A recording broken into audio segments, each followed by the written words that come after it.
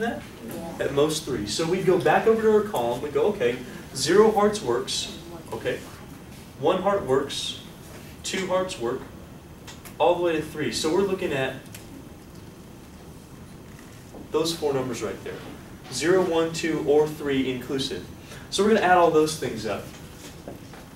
So 0.210, 0.367, 0.275, 0.115. Can someone add those for me and tell me what you get out of that?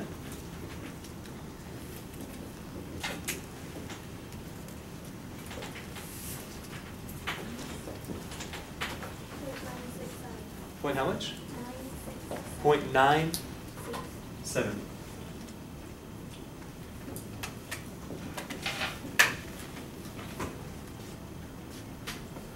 Hey, which game would you rather play now, huh? Which game would you rather play? You're almost guaranteed to win, right? You get at most 3 hearts. It's almost a guarantee to win. Now, of course, I fudged the probabilities a little bit so we could use our table accurately. But still, that's a really high probability, isn't it? Of getting at most 3 hearts. Okay. Let's look at more than 2 hearts. What's the probability of getting more than 2 hearts? What's more than 2 mean? Is 2 included or not? Because that's basically the whole idea here. More than 2. So more than 2. We'd have to go, here's 2. Do I include that number or not? No. But I want more than 2. So I do this one, this one, this one, this one, this one. I do the rest of them. So 3 or more. So what you understand is that more than 2 is the same thing as 3 or more. Are you guys getting that? Also the same as at least 3. So add up that column, we do the 0.115, 0.029, 0.04, and then these are considered 0. How much is that?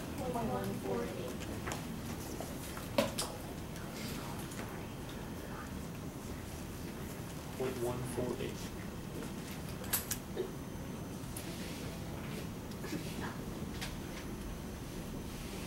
So we add them. How about the less than 6 hearts? Less than 6 hearts here.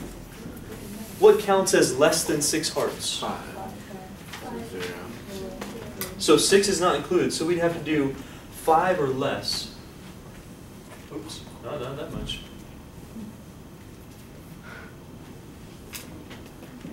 So less than 6 is 5 or less, or at most 5. It's the same thing. If you add all that up, how much are you going to get? How much are you going to get there? Should be pretty close to 100%, like 0.999. How much? 1, exactly 1?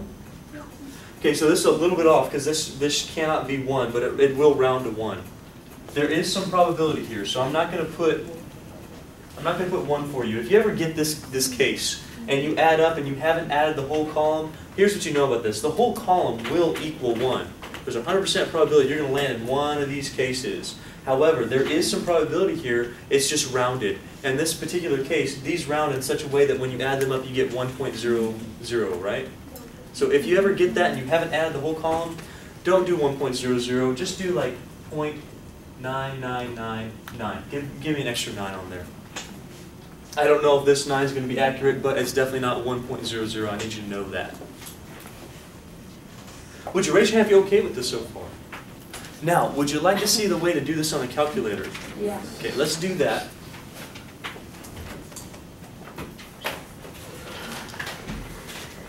Go to my tables.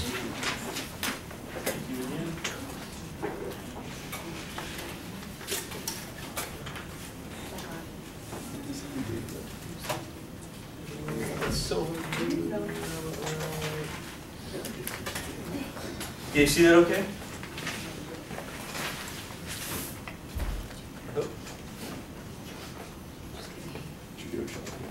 Now I kind of want to keep this zoomed in, so you'll have to remember what buttons that we are pressing. Firstly, where did we go to deal with the binomial distribution?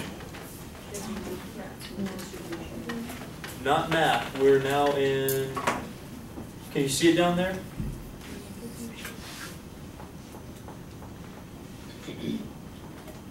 We're in a distribution, so we're going to use second. That's what I just pressed. And distribution is right there by my finger. So we're going to press the VARS button. That brings you to your distribution.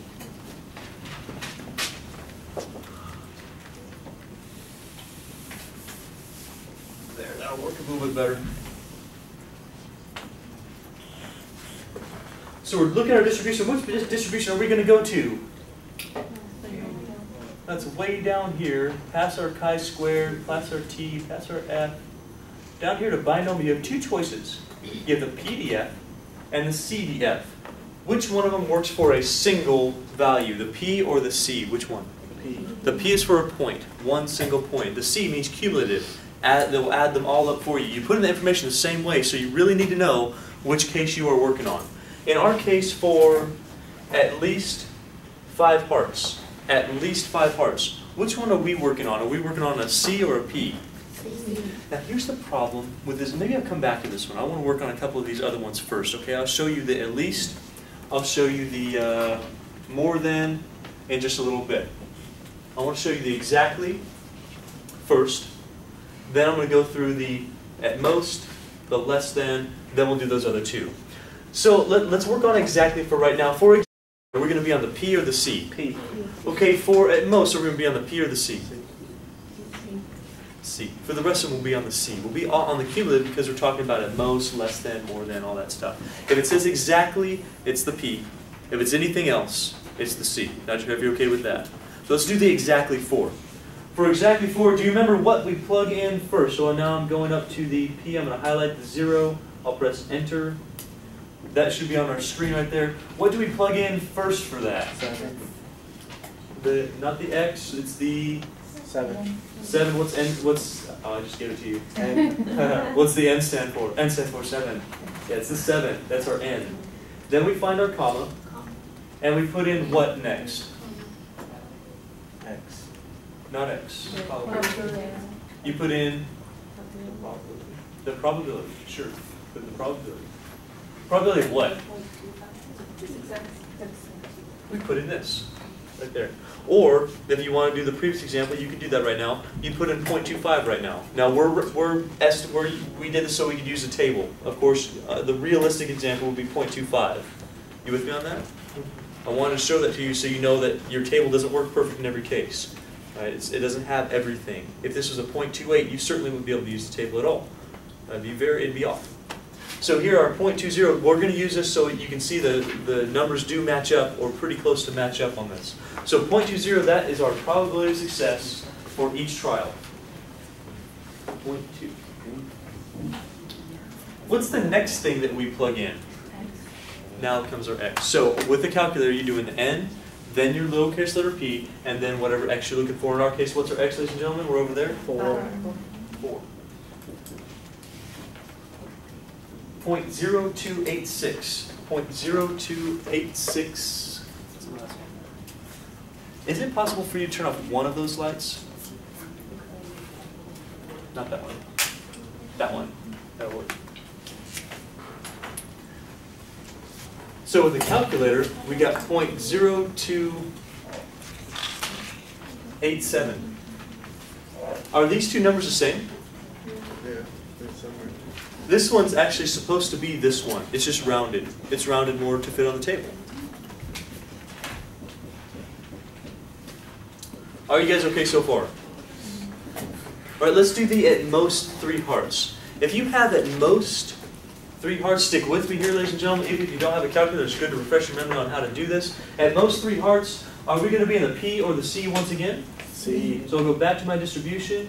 I'll go down to the binomial CDF. I'll press enter on the CDF. That's the A. Did our trials change? Did our trials change? No. We still have 7. Did our probability of success for each trial change? No. We still have 0.20 or 0.2. Now, did the X's change? Yes. Now you need to know what at most 3 means. This is what I'm talking about.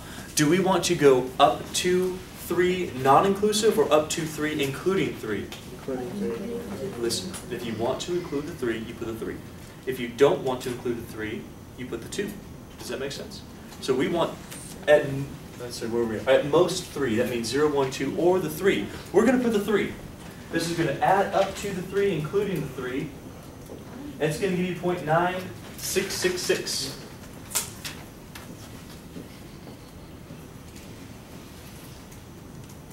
Does that round to 0.967 like your table suggests? Yes. Absolutely. Folks, show. Okay, so we get 0.9666 forever. Let's do the less than 6 hearts. Less than 6 hearts. What works for less than 6 hearts? Does the 6 work or not? Does the 6 work for less than 6, ladies and gentlemen? Need you with me? Does the 6 work? No. What works? 5. 5 or less. 1, 2, 3, 4, or 5. 0, 1, 2, 3, 4, or 5. So when you do this one, you got to go back to your distribution every time. We're still on the CDF, but I want you to watch what I'm going to do here. If we're going to do less than 6, be smarter than your calculator. Your calculator doesn't really know what you mean. It just says, I know to plug in number 7.2.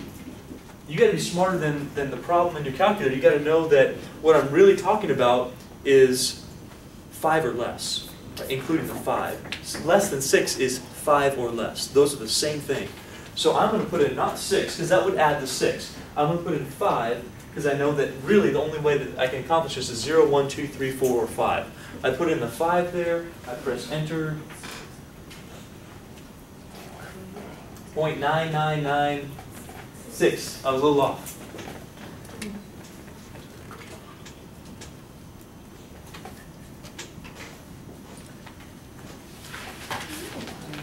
.996. According to the calculator, that's what we get. Okay, I need you to raise your hand if you're okay on finding what we have just found so far. Cool. Now the next ones, we're going to do, which ones haven't we done? The more than 2 hearts or the at least 5 hearts, all right? Here's the deal. It's oftentimes a lot easier to find out a complement of this thing than your calculator, because your calculator won't directly give you this. If you plug in 2, you know what? It's going to give you 0, 1, or 2. You've seen that, right? That's what these gave you. It's going to give you 0, 1, or 2. If you plug in 1, it's going to give you 0, 1. If you plug in 3, it's not going to give you greater than that. It's going to give you 0, 1, 2, or 3. So here's the idea. In order to use your calculator effectively, you need to understand the complement of what this is. So you need to understand that if I want more than 2 hearts, what we should be doing is finding the probability. What's the opposite of more than 2 hearts? More than 2. What's the opposite of more than 2? At most 2. At most 2. Or less than 3. Or probably at most 2 would be the best way to think of that. So the complement of more than 2 hearts is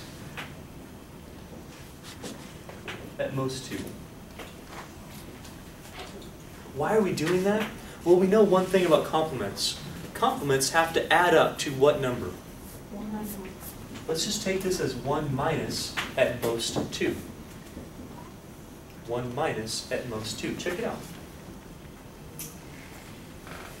Aren't these things complements? More than 2 and at most 2? More than 2, think about more than 2. Can you please think about more than 2 for me? What's more than 2 mean? 3, 4, 5. What's at most 2 mean? 0, 1, 2. 0, 1. Are those things complements? You're either 3, 4, 5, 6.